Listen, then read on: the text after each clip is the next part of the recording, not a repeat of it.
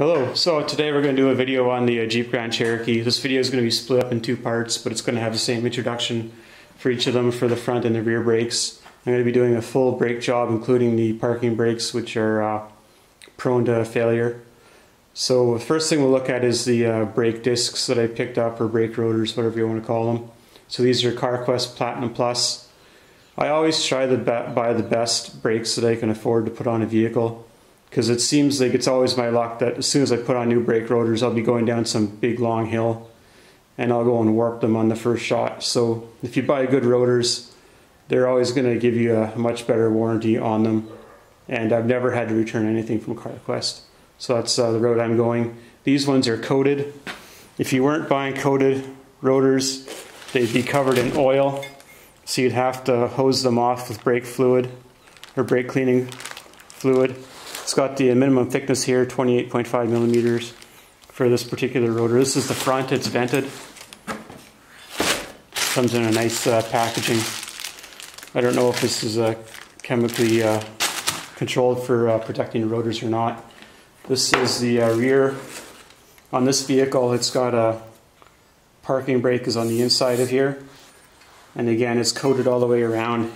If it wasn't coated, it'd be covered in oil. You'd have to clean it off and then paint it so that it didn't rust up right away. Depending on the type of wheels you've got, it shows more than others.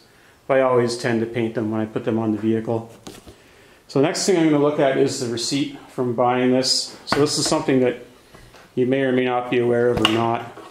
But when you go into a store and pay cash, they always have an account called Preferred Cash Customer wherever you go. And if they don't put you down as Preferred Cash Customer at the store, get them to bill it out to a garage or something. So basically what I do is I tell them everything I need, they'll give me a price, and then I'll tell them, well, can you do any better? I'll buy everything if you give me a good price. And this usually works out in my favor. So list price on one of these rotors, this is Canadian dollars in 2020, was $121 a rotor, and I got them for $86. So as you can see, like, I saved $35 on each of the rotors, and you save a lot of money by doing this. You can easily save $100 on a brake job. So like I said, always make a relationship with the place you're buying parts from and always go back to them. I don't tend to shop around. Like, I use CarQuest, which has got another name in the States, but you can still buy CarQuest parts. You go down to Napa. If you're a Napa person, that's fine. Wherever you go, it doesn't matter to me. But I tend to buy the best parts that they've got and try to make a relationship with them so that I get good pricing. They recognize my voice on the phone, or my name when I introduce myself when I call. Try to be very polite with them, and it works out really well. I've saved thousands of dollars by doing that. Or I order online if you want to go that route too. So we'll take a look at what we've got here. Might as well look at the brake pads first. So again, these are the Platinum, the high-end ones. So these are the parking brakes. I'm just going to tighten this thing up here so it doesn't flop around. You get a set of those. You need to buy the kit separately. The kit comes with some weightlifting grease, I assume, for the threads. You get the brake pads here. They also come with a bit of grease, which is good. Come with the stainless sliders.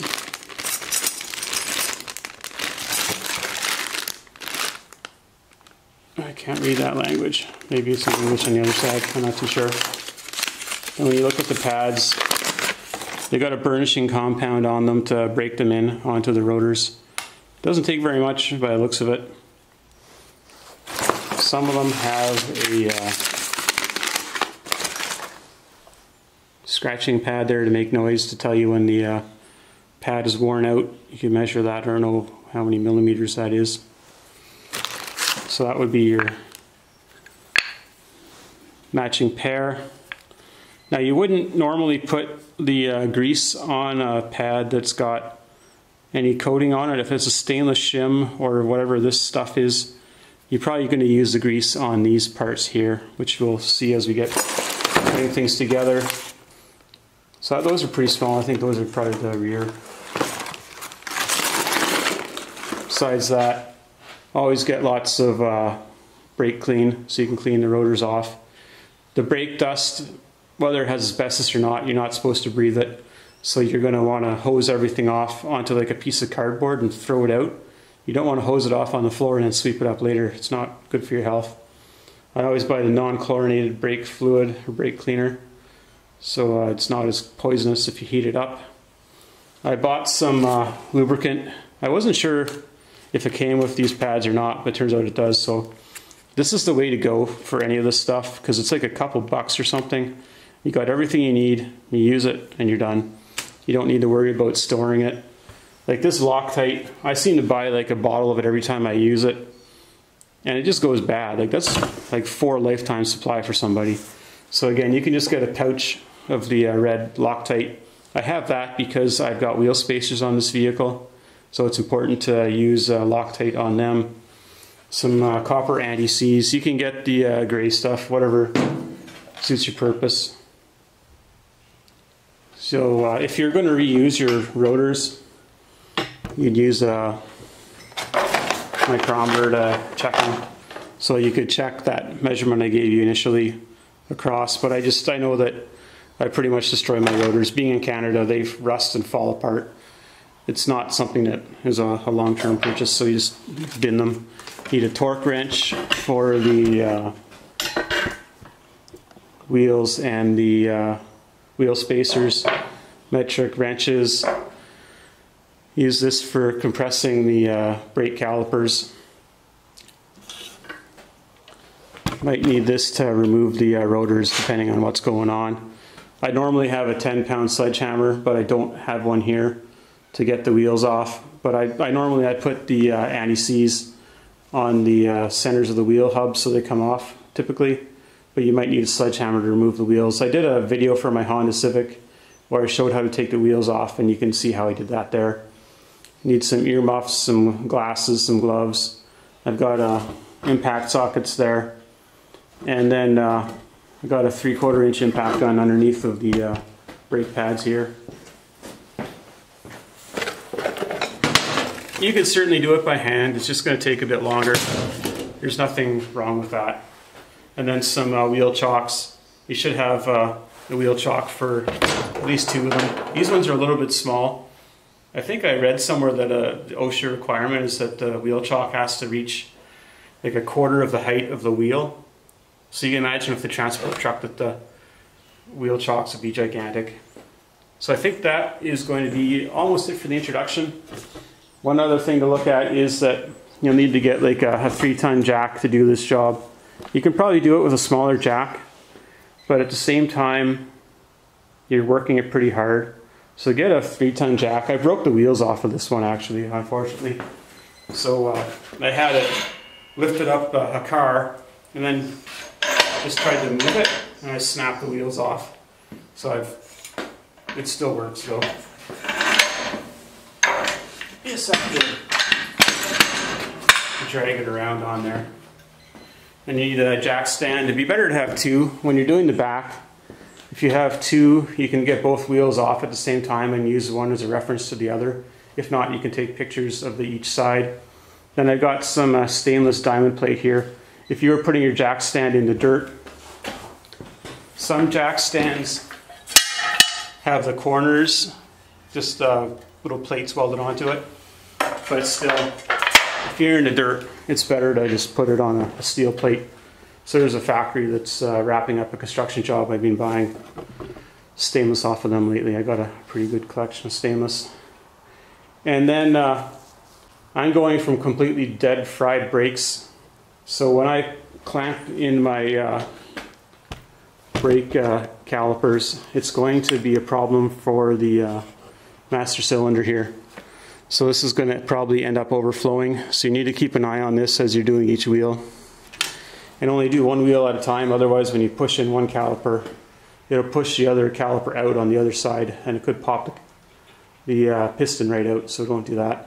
So just do one wheel at a time. Other than, like I said, you can do some things to hold the pistons in with a C-clamp if you need to on the back to look at each side. So you could use a little vacuum pump to suck the brake fluid out of here to prevent it from overflowing. If it does overflow, you need to have a garden hose ready and hose down the whole area, because this will remove the paint on your vehicle quite quickly. So that's not good. So I guess I'll shut this off, and now we're 10 minutes in already, just doing the introduction. We're going to take a wheel off of here and get going on the front. And like I said, the other video is going to have the same introduction.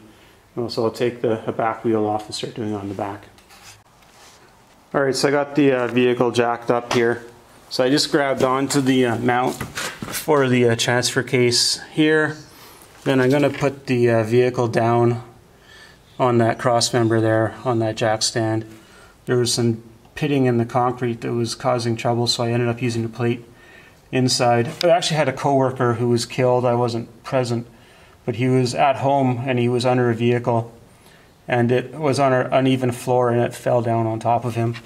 So I'm always careful. I would normally use more jack stands if I had them available, but this is adequate for the job. So I always put weight down on that jack stand so that way if the jack was to fail, nothing would even move. So I'll just put the weight down slowly. So that's down now. Put that up out of the way. Things are looking good. It's just a bit off the ground. I just want to check the video and see that we're still in scene before I start taking this apart. So I'm going to take the wheel off and the wheel spacer off and go from there. This is 19 millimeter, but these are not factory fasteners.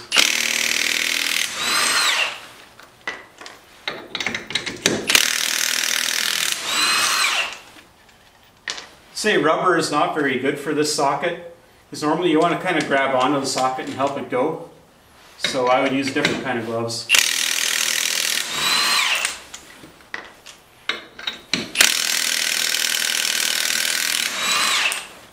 Because there's a lot of bouncing. Initially, you kind of grab the socket and take all the slack out. You see how much easier it is for the tool to work. I typically slide the wheel underneath the vehicle.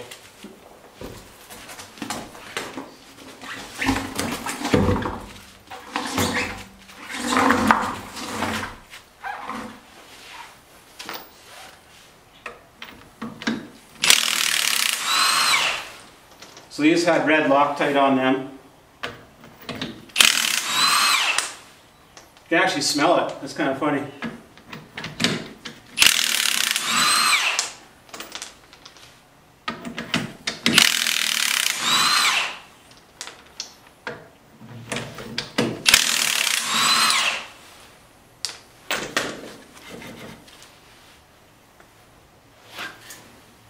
So that's on kind of good.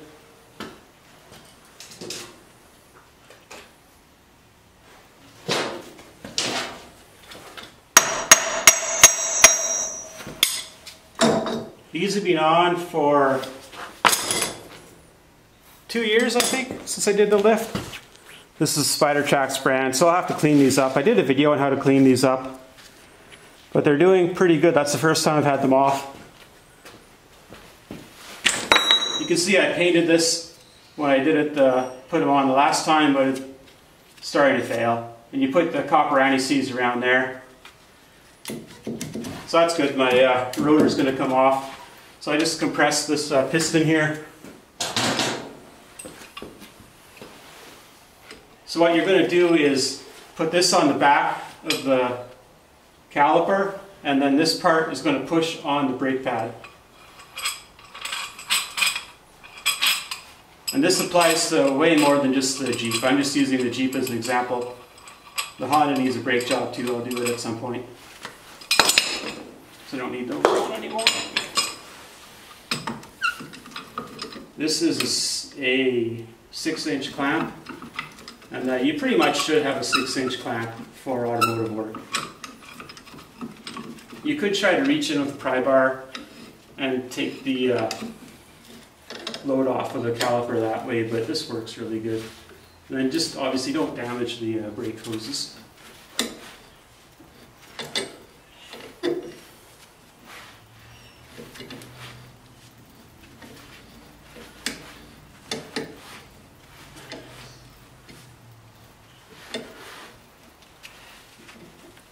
One thing that helps is when you're working on a vehicle is that if you turn the wheel initially so that the caliper is sticking out, it gives you a bit better access to do some things.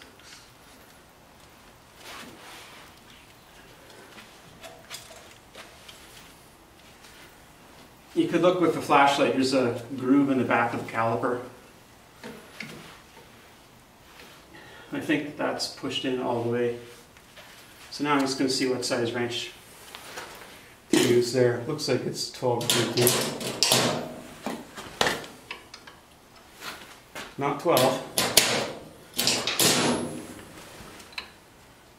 Oh, my eyes aren't as good anymore as I thought. 14. So it's facing away from you, so you're going to tighten the motion. It's opposite direction.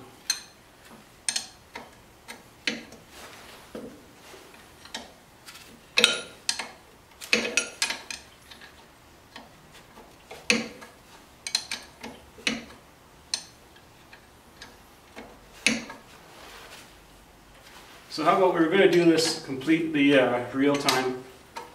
Hopefully it's not too boring. I just want to show everything for the most part. Like I could just stop and take these bolts out, but hey, why not just do the whole thing?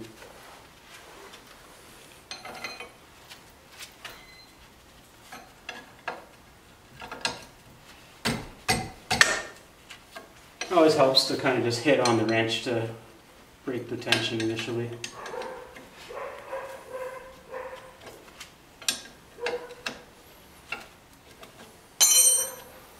Alright, I changed my mind, so I'm not going to show removing the bolts completely. So I'll get those off and then we'll move on to the next stage. Alright, so I got the bolts out for the caliper. So we'll get that tied off. I just have a zip tie I'm going to hook it onto. So that just the pistons are in and everything else stays behind. Put the zip tie through a hole here.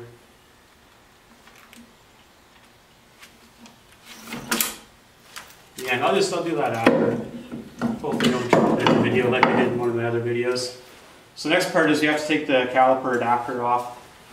So I have a 21 with a swivel. So definitely have the eyeglasses in case the swivel breaks.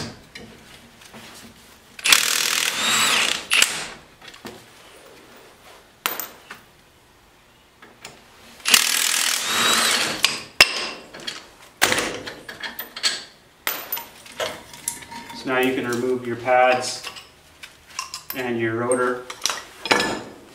If this was on tight, you'd have to beat on it with a hammer. But you want to be careful because your wheel bearings are right there, right? So you don't want to ruin your wheel bearings. It's pretty common you have to do wheel bearings shortly after doing brakes. But these ones are pretty fresh, so I'm hoping they're going to be alright. So I just get things kind of laid out on the table and we'll take a look at what we're removing. Alright, so this is why I wasn't really too serious about measuring the thickness of the rotors. So if you look at this rotor, it's all rotten and it's kind of starting to swell up on the middle. So even though I painted it black the last time it was off, just didn't do as good a job as what I expect from this coating here. And I'm parking on asphalt now instead of when I was parking on dirt, and that has a big difference. So turns out the first pads I showed you were the front pads. The rear pads are for single piston and they just fits into the piston.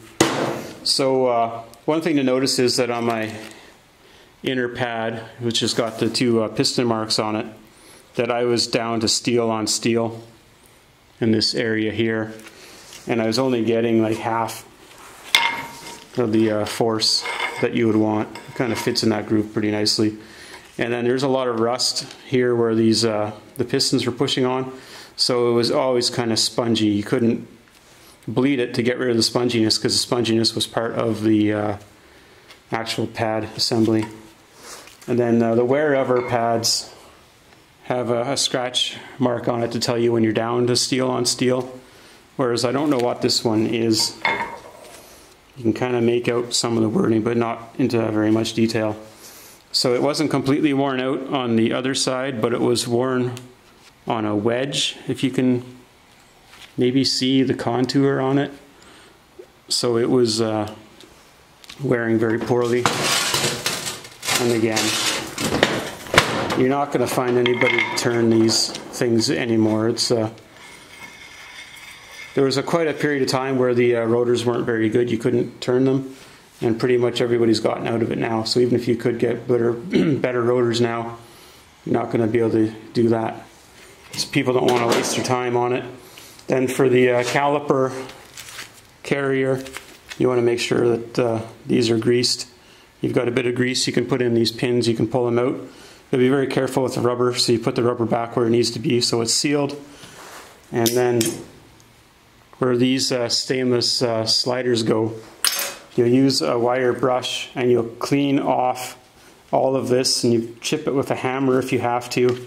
Because what's very common is that the part under the stainless gets swollen from rust, and then the pad can't slide. So you think you've got a stuck caliper piston, but it's not. It's actually just the pads are stuck in the carrier and can't move. So you have to go over that and clean off any rust, put the grease on here, put the new stainless sliders over it and grease them again.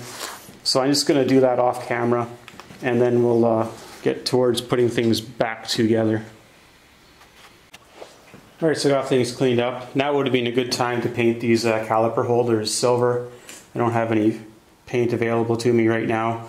So the CarQuest grease is just a regular green high pressure grease. I should have bought slide kits for this. There's one of the slides, is the rubber bushing is disintegrated on it. Sorry, too close to the camera. So you can see that there's a bushing on here. It's not on this one. So that's a bit unfortunate. That could be part of the reason I'm getting uneven wear. Just push that in until it pops out all the way onto the rubber, or sorry, around the bushing.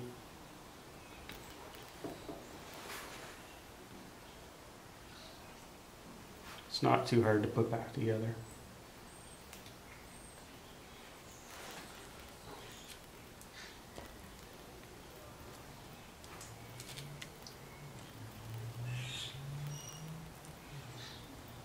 So I just worked on that a minute after, off camera. So the next part is that I put a bit of the grease on here, because you don't want this to swell up and bind like I was talking about initially. So you put these on, they go on fairly easily. Well, it's always a bit of a mystery which way to go on at first. You'll figure it out. So now I got to make this last for 4 breaks. So I'll be sparing with it.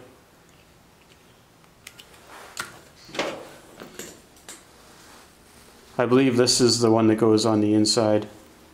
So just put a little bit on here.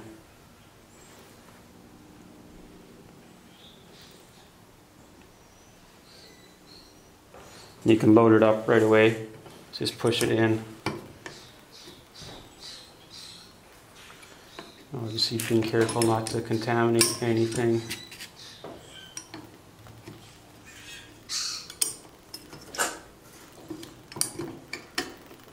Tricky parts of the job. So when you load it up, you just have them out as far as possible. Again, you just lubricate this one. You don't need a lot.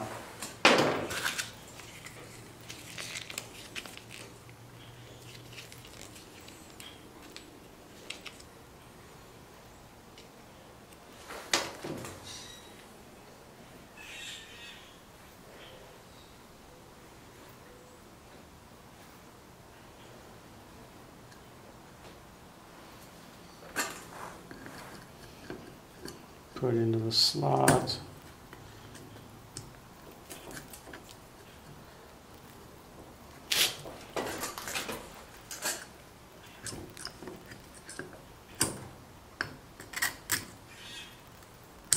always a little bit challenging. Now if you were having a hard time getting these in without pounding on them with a hammer, then you would know that the carrier is still got rust built up on it. You'd have to chip that rust off. So I gotta get this piece on here. Hopefully it behaves.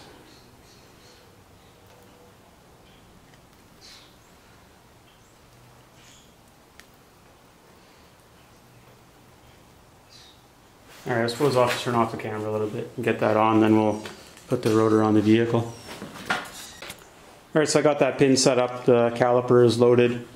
I put the copper anti-seize on the rotor on both sides in the center. So you saw how nicely that came off. When I do the back, it's going to be a huge battle getting that off. Then I put it on the wheel spacer, which is an adapter style wheel spacer. And then I put it on the hub as well. So I'm just going to lower the camera a little bit and we'll start putting things together.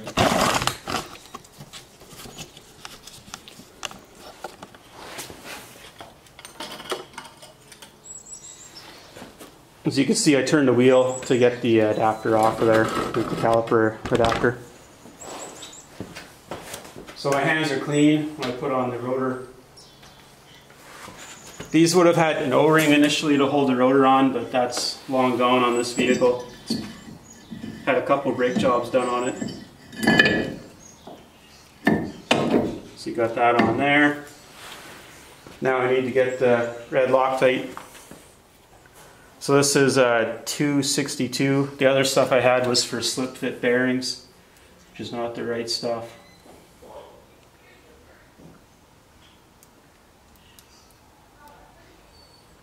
Got some blockage in there.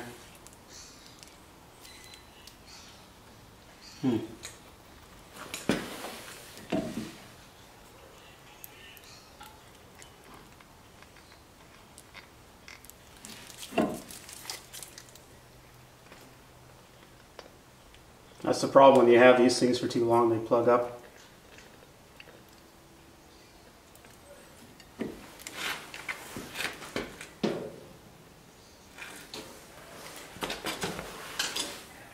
So I talked about this in my lift video a little bit, but it's important to get these all concentric together.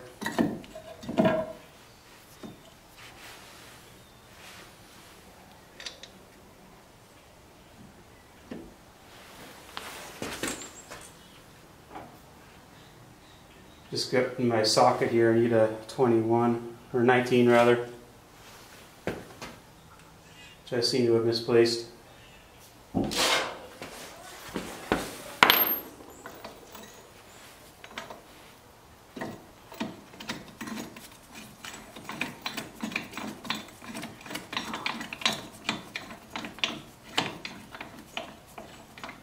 These need to be torqued down to 90 foot-pounds.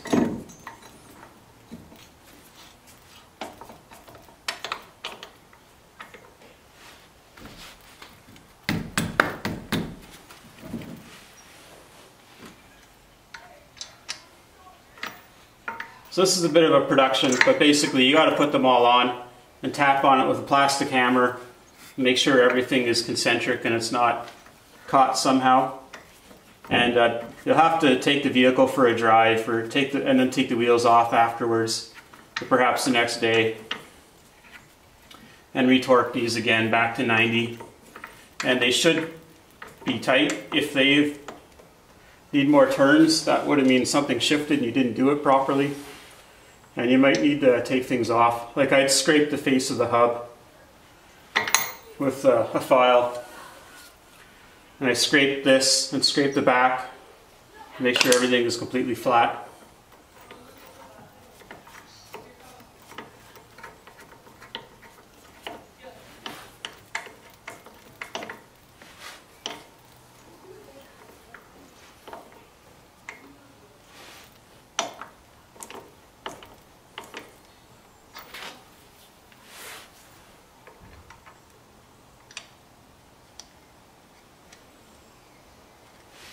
I'm just putting this on now because I don't have the O-ring and it makes it easier to hold the rotor in position when I put the caliper back on.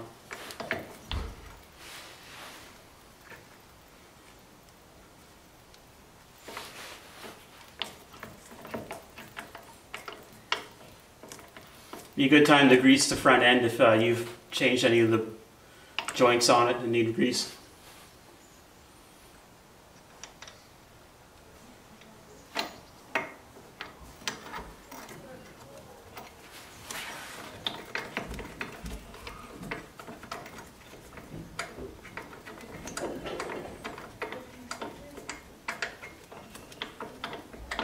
So I put close to 60,000 miles or 100,000 kilometers on these adapters, and they've been no problem whatsoever. Spider tracks. Had the wheels off a couple times a year. And then I've never had these off until now, since I did the lift video. But as you can see, they're standing up good. And the reason they're standing up is because I'm taking good care of them. So I'll crank this thing up to 90 pounds. Like the one rare time a year that I would ever use this thing.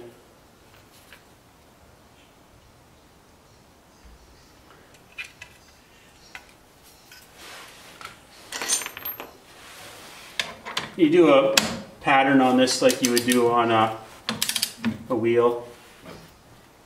Just going to get a hammer first and tap on this.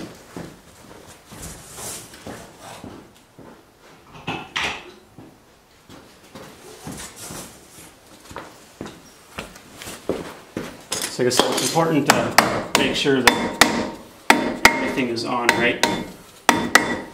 Well, you have everything apart. You should be taking a look around, looking at the CVs, seeing if they have any problems or what have you.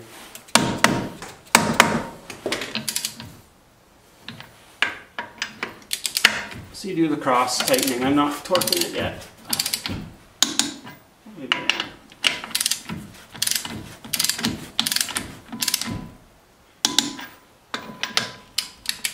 I'm just doing the initial tightening first. This doesn't really count as torquing, in my opinion.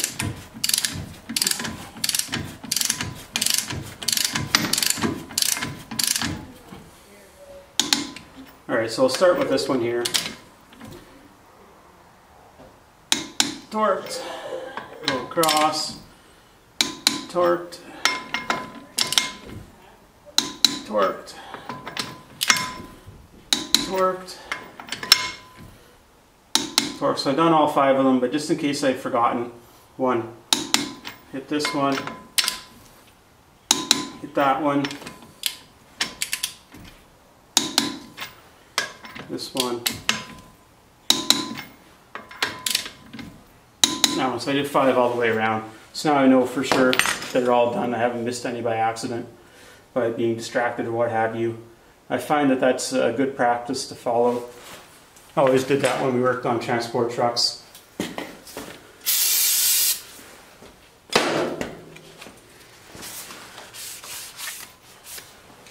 So that's good there. So now we'll start putting on the adapter here. And these fit nicely over the rotor. So I've put them out as far as I could possibly. It's always a bit of fun trying to get the first bolt in. I got the bolt in, just squeeze these on. And I'm wondering if I have this correct. I'm kind of thinking that this should be on the inside. So I'm going to fix that. It was my intent to put it on the inside. Because if these ever got locked up, you're going to typically wear your inside quicker than your outside.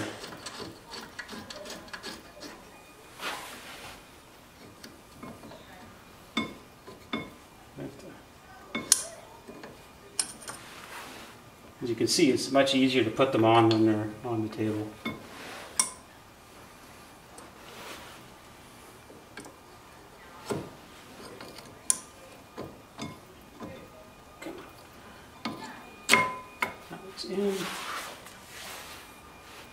Right, because the pressure is coming from the pistons on this side, so you want the scraper to be on the inside as well.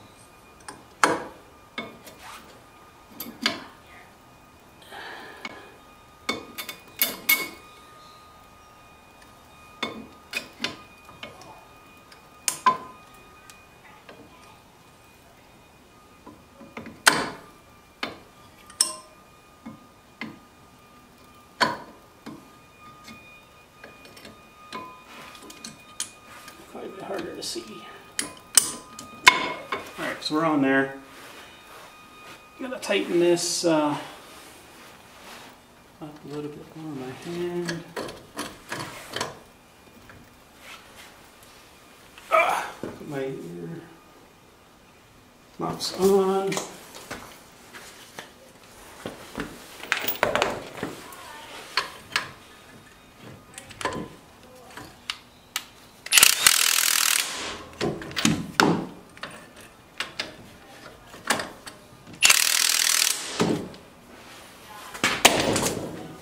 So I just do that initially to make sure that it's tight.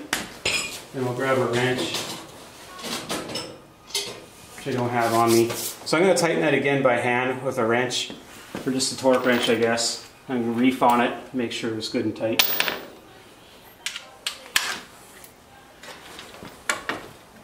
I'm not sure what the torque setting is on these, but it's just going to be really tight. Way past 100.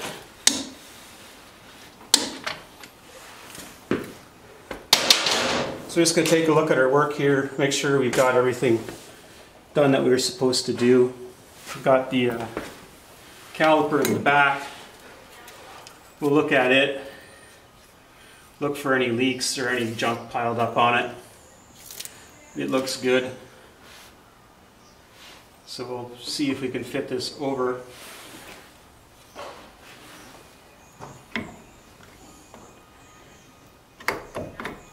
This can take a little bit of wiggling, but you can usually force it.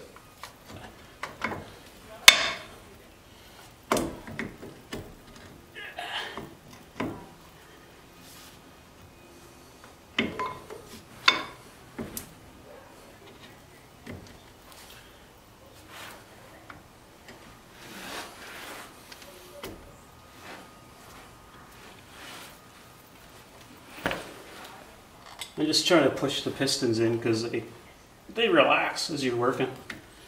You could use the clamp to do that as well. And you got to push the sliding pins in out of the way.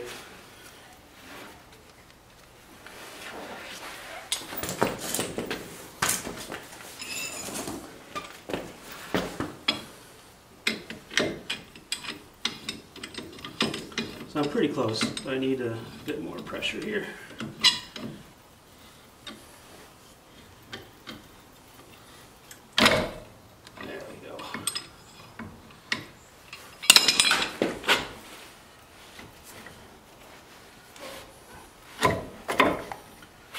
Now when you put in these two 12 millimeters, you need to look and make sure that these slider pins are in the right position, because they have like an oval head on them to stop them from spinning when you're tightening them. So that's something that needs to be considered when you're doing this last little bit.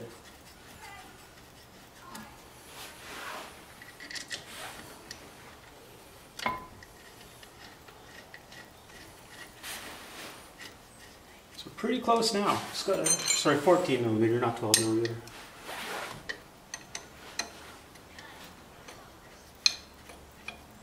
Like I said, I would have recommended getting pin kits for this vehicle. It's got about 280,000 kilometers on it, I think.